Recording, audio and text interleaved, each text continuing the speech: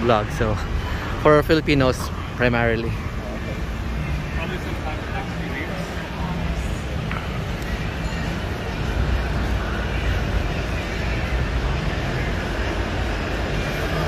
It should be around here, I think, on that side.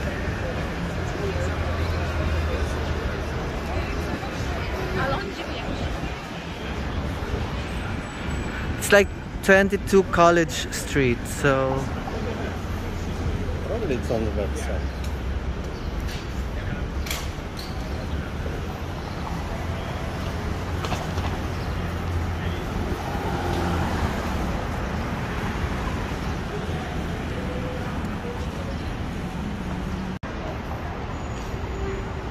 Let's be careful.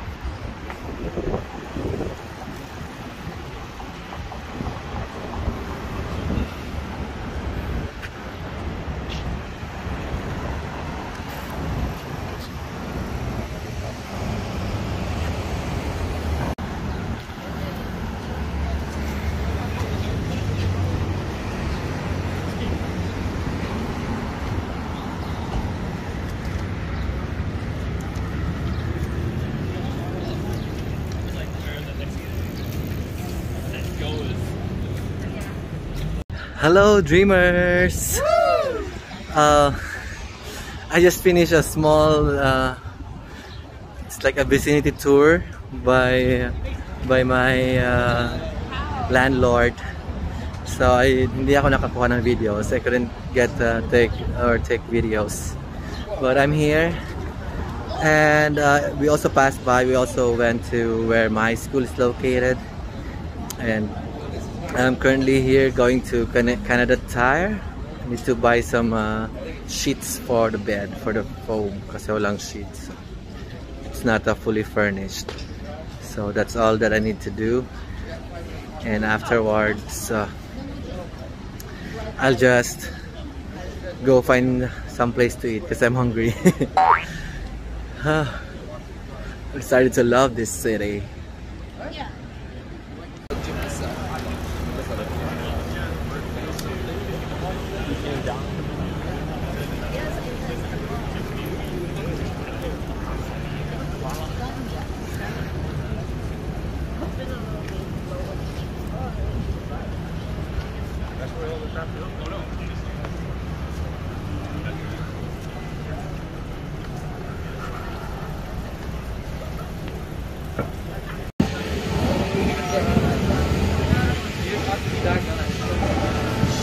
So this is Young Dundas Square.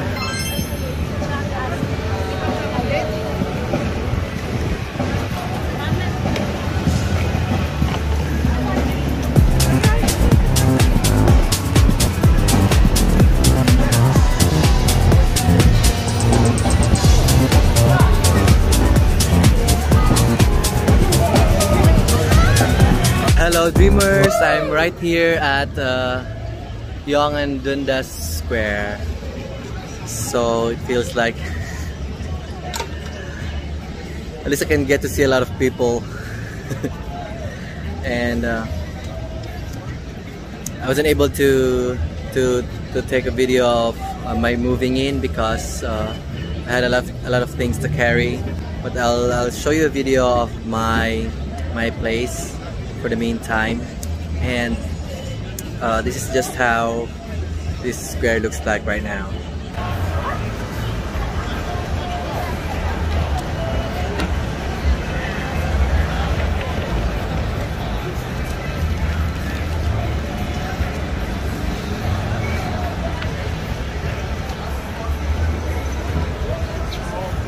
So I'm here at Canadian Tire. I need to buy sheets for my bed. Medyo ano siya. Medyo it's fine naman. Need to look for, it's a big store at the downtown area. Yun siya. It's a rice cooker. Kano kaya to? Ano namang price? Anyway,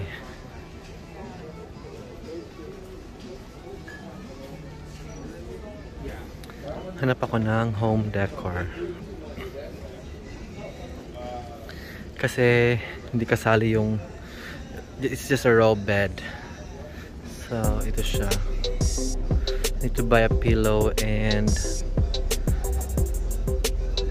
isang pillow and flat sheet or fitted sheet. Okay, so check muna ako. Hi! My God! Napagod ako. Bumili ako ng mga pillows and bed sheet. Pero it's new, so I need to have it washed.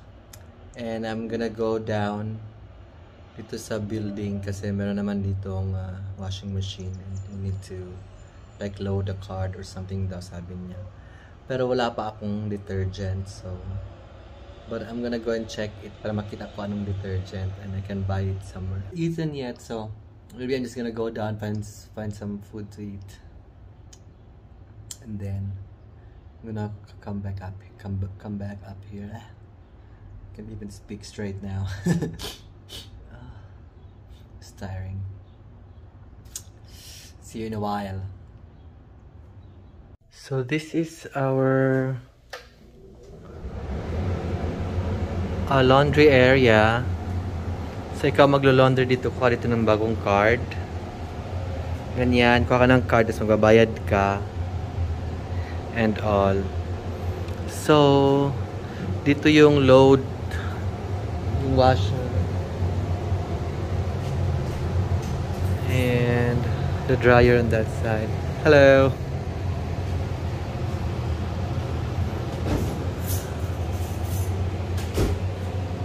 Check. Hi, so kailangan kong bumili ng detergent. Wala akong detergent, so I need to go sa Dollarama kung mag-try if may mabili ako doon na mura. Ay, hirap talaga pag panibagong buhay. Daming preparations that you have to do. So let's start with this, and hopefully, so malapit lang kami sa, we're near the we're part of the downtown area, and isang kanto lang, marami ng restaurants where people would normally eat, and now they're in the level 2 or level 3 of reopening the Ontario province, so you can get to see a lot of restaurants accepting dine-in customers already. And one street lang talaga ako from the LGBT area, so it's called The Village.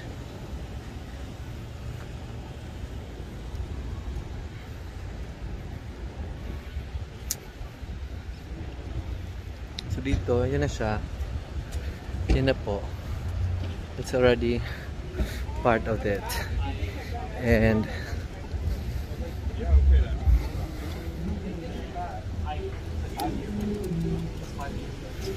nakuha ako ng mabilihan.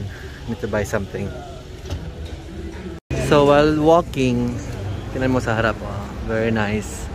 I'm right into an LGBT area nang hindi ko alam. So maybe I was destined to stay at that area. Amoy na amoy ko yung cannabis kasi legal dito.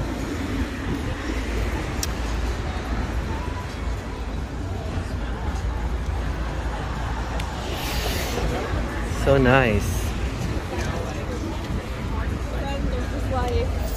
Looking at me. So parang there's a small park here. So it's a nice park. Tapos merong nagka-concert. So need to walk.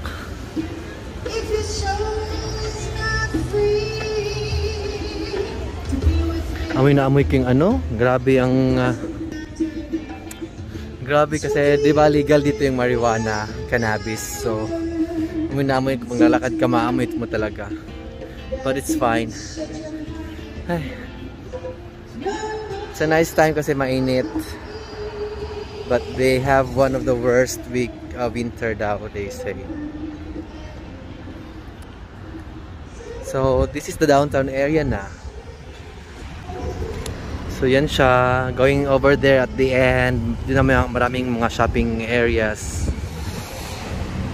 shopping district. And it's all about, if you can see, maraming mga rainbow colors.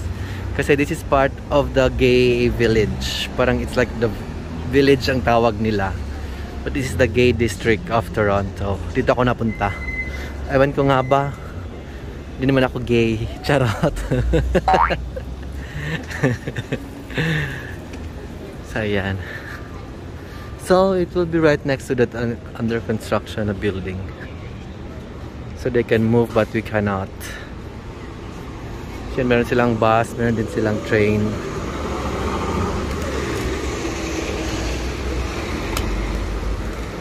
Ano ba yun? I think Dollarama is on that side. But dito na lang ako mag-walk. I'll give this a try. Sakit nga likod ko. So we're good to go kasi sabi ng traffic light. And yun siya, for example lang,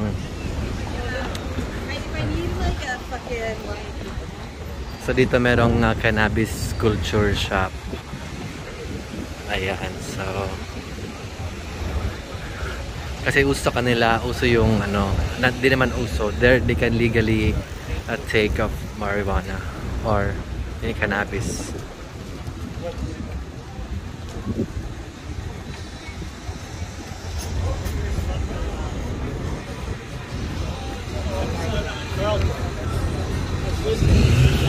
So some restaurants are now open for dine-in customers. Ngayon ito. Look at that. Di ba ang saya tingnan?